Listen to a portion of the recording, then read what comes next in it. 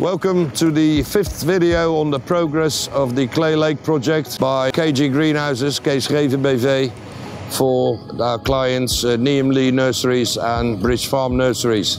As you can see, we have made quite some progress again. At this stage, we have glazed about half of the growing area. As we speak, they are filling out the ventilation windows and they're going to mount the spiders to push the ventilators up. The screen team has also been very active, I might say. They have put in the installation in itself for the first quarter of the glasshouse area, and they are waiting for one wall to be glazed so that they can put the cloth in, and then they will move to the next section. You can see we are now getting on with the placing and positioning of the various components of the gigantic biomass boiler. We are now, as we speak, we are waiting for two big components to arrive.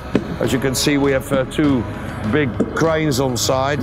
Well, the biomass boiler is put together. It's supposed to be weighing something like 90 tons, which is massive, really. You can understand that it is impossible to get a thing of that proportion on site in one piece. It would be impossible.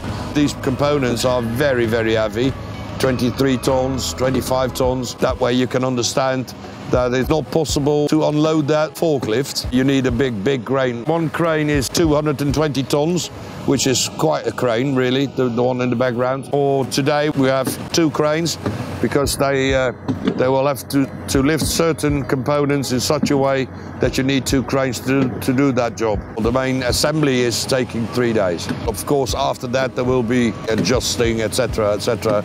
Some small work. Once this boiler is in operation, it will need 2 lorries of the biomass per day. So that's massive, quite a capacity. Once the boiler has been set up, we will build the boiler house structure around it.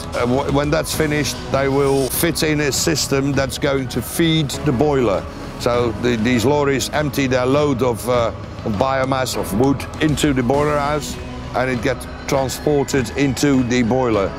And that structure will be fitted once the boiler house is up. Next week we will have the upstanding walls concreted, and the loading docks are just about finished.